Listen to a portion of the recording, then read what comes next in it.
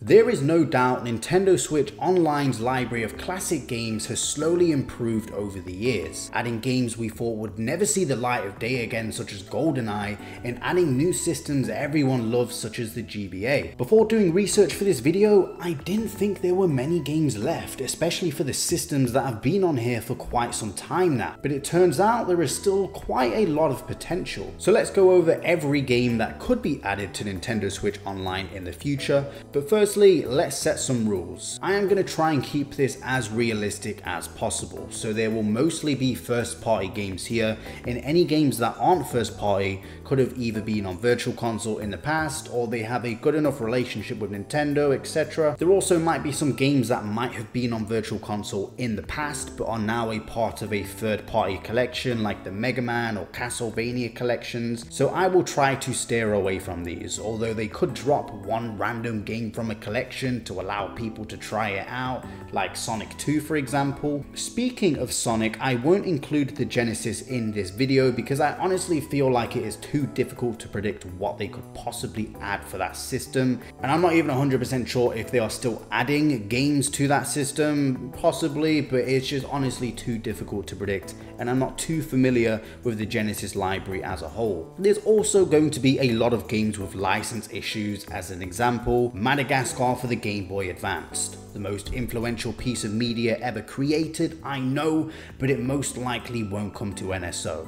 Sorry. I'm also going to avoid talking about systems that aren't on NSO yet, because that is opening a whole different can of worms that I will cover in another video. Lastly, there are undoubtedly going to be games I miss, like the most obscure games imaginable that 5 people know exists. Also, some games I mentioned in this video may never be added, as there are hundreds of titles that could possibly make their way over to the service over the years. But at the very least, I should hopefully cover most of them and the most likely ones to come over. But if there are any games that you think could be added that I've missed, let me know in the comments below, and make sure to subscribe for more Nintendo content. Up first we have the NES, the first system to be added, with 71 games currently available to play. A lot of major titles have made their way over already, but there are still some potential titles we could see added in the future. Starting off in no particular order, we have Adventures of Lolo 2 and Adventures of Lolo 3, Bases Loaded, Donkey Kong Jr. Math, Duck Hunts. Now with Duck Hunt, I know there may be some complications with there needing to be an accessory and everything, but they figured it out for the Wii Virtual Console with motion controls, and I honestly don't think it will be too difficult to do the same with gyro controls on the Switch. So I could see it being added at some point. It's an iconic NES game, one of the most iconic games out of the whole library. I think it will happen eventually. Fire Emblem Gaiden, which probably will be Japan only if it ever does come, but you can still technically access it. Hogan's Alley, Mac Rider, Mighty Final Fight, Star Tropics 2, Spelunker, Wild Gunman, Yoshi's Cookie, Golf, 10-Yard Fight, Rad Racer, Little Ninja Brothers, Slalom, World Class Track Meet or Stadium Events depending on which country you're from, the Famicom Detective Club games. It'll be interesting to see if these games ever did make their way over, because I know they had those amazing remakes from what I've heard on the Switch, but still it's been a while since they've come out, so they could possibly add the originals on NSO. And last but not least, Urban Champion. I know it has an Arcade Archives version on the Switch already,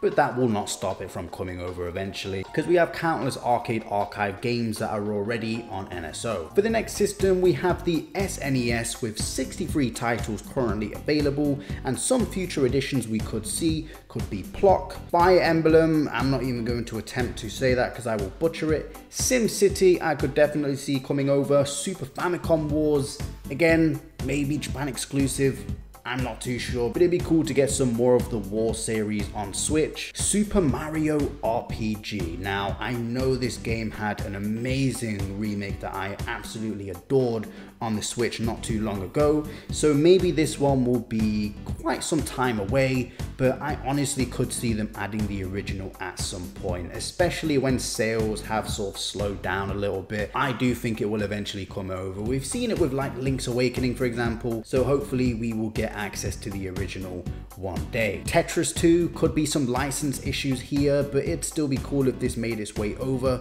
Super Play Action Football, Dr. Mario and Tetris, Wario's Woods. Now these next games require some sort of accessory to play similar to Duck Hunt, but these ones might be a little more complicated to add, but not impossible. Some of them could come over, some of them they just simply might not bother, which is fair enough because I mean, half of these most people probably haven't heard of. Battle Clash, Tin Star, Mario Paint, a big one that people do want to see come over, Mario and Wario, Metal Combat Falcon's Revenge, Super Scope 6, and Yoshi's Safari. Again, not expecting all of these to happen, but some of them most definitely could. The Nintendo 64 is sitting at 31 games available on the service at this time and is one of the more recent additions, but there are still many big games left to add. Up first, we have Banjo-Tooie. Now, recently we have seen that they clearly are adding rare games, maybe a little slower than we would want, but there is definitely no issues there with the whole relationship and license issues. They're clearly letting them add these games. They've added the first Banjo-Kazooie, so I don't see why they would not add the sequel. Bomberman Hero and Bomberman 64, I'd at least love to get one of these over one day. Conker's Bad Fur Day. I'm not gonna lie, this one might be kind of tricky simply just because of the whole rating issue. I mean, if you know Conker's Bad Fur Day, you'll know it's infamous for its slight rudeness, so maybe this one might be a bit more difficult. They might not want to change the whole ESRB rating for the app just for one game. But it'd be really cool if it did happen. And again, GoldenEye happened, you know, that was like the most impossible game out of all of these to be added, so it could be kind of cool. Cruising USA is another great one that they should add at one point, definitely. Diddy Kong Racing and Donkey Kong 64. Two rare games that are Nintendo IPs, so I just hope that these make their way over at some point. I'm sure they will. They're just taking their sweet time and will probably, understandably, make a big deal out of it when they do eventually come. Killer Instinct Gold, Ogre Battle 64, Ridge Racer 64, Perfect Dark, another rare game that will be cool to make its way over. Mischief Makers, Hey You Pikachu, Accessory Problem again, although this one requires a microphone, so it might be a bit more tricky to get over, but I'm not going to lose sleep if Hey You Pikachu isn't added. And last but most definitely not least, Super Smash Bros. They're going to add this 100%. If I had to bet on any of these games being added out of this whole video, it would be this one. They're just saving it for the right time, and again, will understandably make a big deal out of it when it does come. So it's just more of a case of when rather than if. The Game Boy is one of the most recent additions, so understandably there are many games missing, some huge generation defining games here, so very exciting to see what could potentially be added in the future. Let's go over them. Up first we have Balloon Kid, Super Mario Bros. Deluxe, Super Mario Land 1, strangely they've not added that yet, although Super Mario Land 2 is already over, Wario Land, Super Mario Land 3, Wario Land 2, again strangely Wario Land 3 is over but the first two aren't, Radar Mission, Alleyway, Tetris 2, again potential licensing issues, Tennis, Golf, Donkey Kong, Mole Mania, a classic that more people need to play, Rayman, Mario's Picross, Pokemon Red and Blue, Pokemon Yellow, Pokemon Gold and Silver, and Crystal. I have covered this in more depth on another video, so feel free to check that out because I won't be going into too much detail here.